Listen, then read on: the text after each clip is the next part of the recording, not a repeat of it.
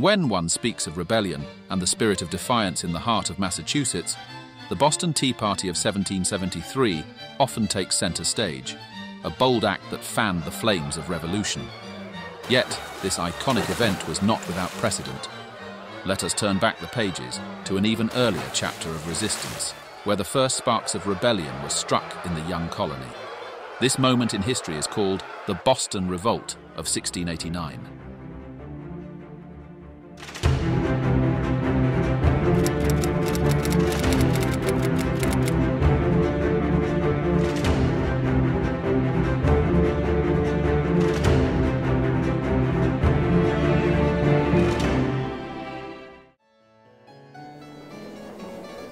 In 17th century England, the Puritans faced a rigid Anglican orthodoxy that stifled their beliefs and dictated their worship.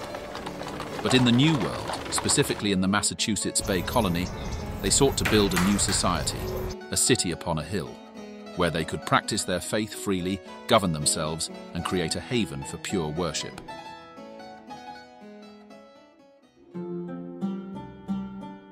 The Puritans established a semblance of self-rule unprecedented in the 17th century. Each man in the community had a voice at the town meeting, where they cast their votes on local laws and elected representatives, a stark contrast to the top-down governance they left behind. But their city upon a hill came crumbling down in 1686. King James II sought to consolidate control over the American colonies by forming the Dominion of New England.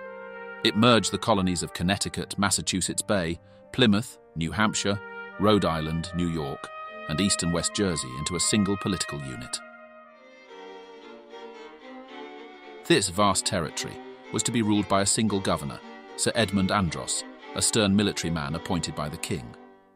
Andros was quick to alienate the colonists with various heinous acts, such as disregarding local representation, invalidating land titles, and forcing the Anglican Church onto the mostly Puritan populace. The religious leaders of Boston attempted to address their problems with Andros via back channels. They gathered in secret and agreed to send prominent pastor Increase Mather to England to press their case against Andros directly with King James. Dominion spies learned of the plot and attempted to stop Mather, but the pastor successfully snuck out of Boston under disguise and boarded a ship for London in April 1688.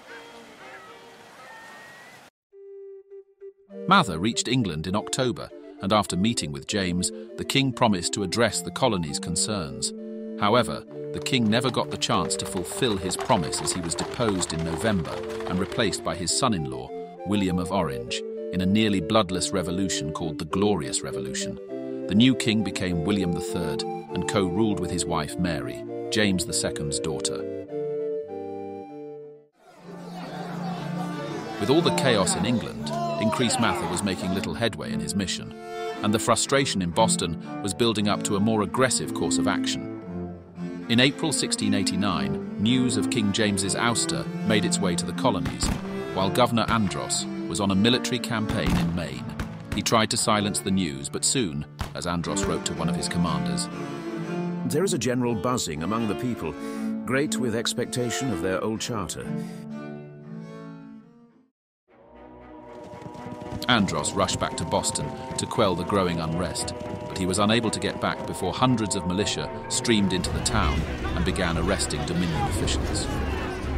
Andros took refuge at Fort Mary in the Boston harbor and weighed his options. There was but one British Royal warship anchored in Boston, HMS Rose, captained by John George. Captain George went ashore to ascertain what was going on, and he was immediately arrested and taken into custody. More militia troops entered the city, and Governor Andros found himself trapped in Fort Mary.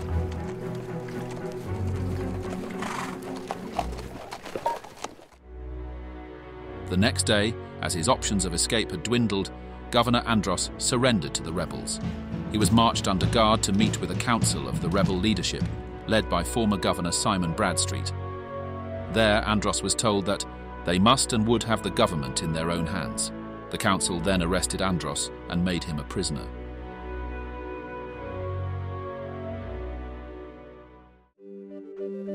With the Dominion collapse, the New England colonies reverted to their former charters as if the Dominion never existed. After several months of confinement, Andros managed to escape by bribing the sentries with liquor, but he was duly recaptured in Rhode Island. He was held for another 10 months before being shipped off to England for trial. The colonies continued to operate on their own for another 3 years before King William created a new charter, calling for an appointed governor and religious toleration. The leaders of the revolt, including Bradstreet, were generally pardoned, a gesture to ease tensions and foster cooperation with the new regime.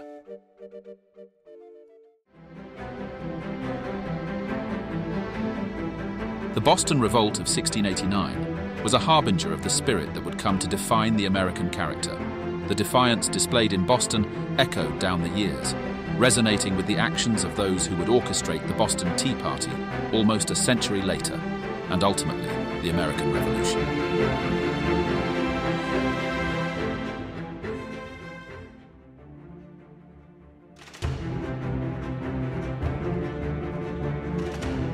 Thank you for watching this moment in history.